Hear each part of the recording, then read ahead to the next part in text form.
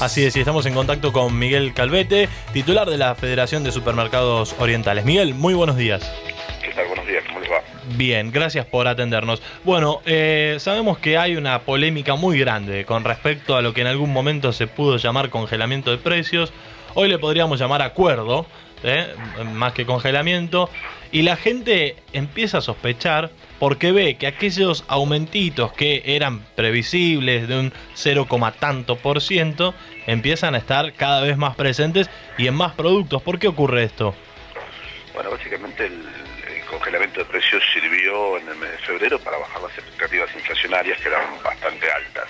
Hoy, con el correr de los meses, surgieron algunas irregularidades, entre ellas por parte de la industria o de algunos distribuidores, donde han retraído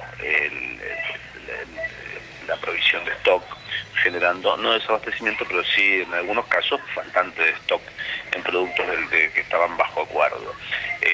Nosotros veníamos sugiriendo ya desde hace tiempo al gobierno nacional la posibilidad de hacer un acuerdo, pero acotado solamente a 300 productos en el caso de los autoservicios barriales, almacenes, autoservicios chinos, supermercados y despensas, y en el caso de las grandes cadenas, 500 productos.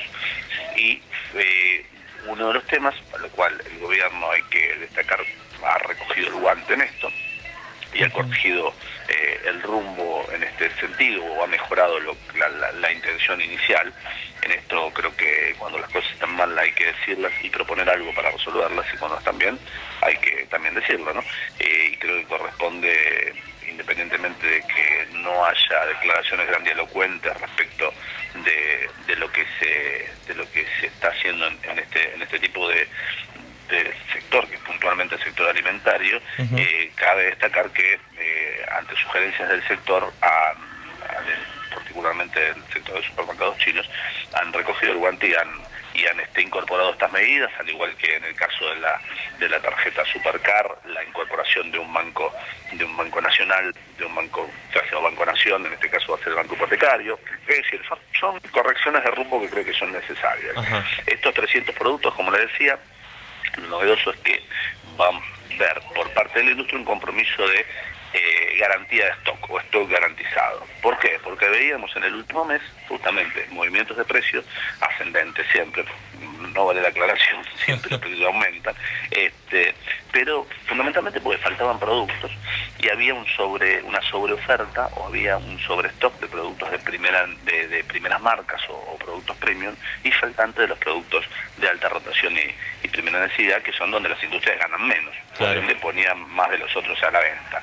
De esta manera conducen o inducen al consumidor a comprar más caro, y ahí vemos movimientos ascendentes de precios. Entonces, este compromiso de garantía de stock lo que va a lograr un poco es, en principio, que al ser públicos también estos precios, que es otro de los reclamos que hacíamos, y efectivamente tanto las grandes cadenas como el Estado, a través de la Subsecretaría de Defensa del Consumidor, se van a encargar de difundir nombre y apellido de cada producto, o sea, marca y packaging, y el precio piso y el precio techo. ¿Entre qué rango de precios? No nos olvidemos que no va a ser un precio fijo para todo, va a haber un rango de precios en función de la incidencia que hay en logística. Los puntos de venta nuestros, que son puntos de venta de proximidad, igual que almacenes, esto se ha hablado también con distintas federaciones de almacenes de la provincia de Buenos Aires y distintos sectores del supermercadismo de la República Argentina.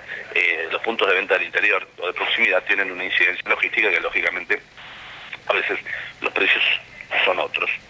Por lo general deberían ser superiores a los de los hipermercados. Ocurre algo muy particular. Tienen mejores precios los puntos de venta de proximidad que las grandes cadenas de supermercados. Bueno, eso un poco denota la gran capacidad que tienen para marcar para sus márgenes de ganancia las grandes cadenas, ¿no? Pero bueno, eso es un detalle aparte. Lo importante en esto es que justamente estamos trabajando esta semana y la semana que viene para que a partir del 1 de junio se perfeccione por 60 días más este acuerdo de precios. Miguel, ¿cuál es la expectativa inflacionaria que tiene hoy nuestro país?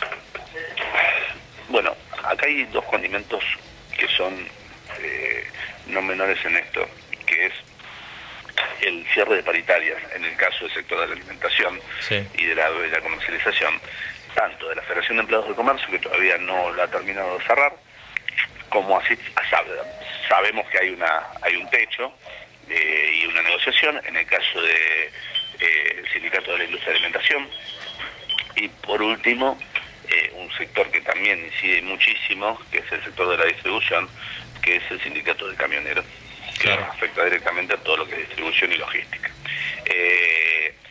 Hubo muchos empresarios que con un alto grado de responsabilidad han generado aumentos y han hecho una suerte de colchón para poder asumir este tipo de compromiso de paritarias.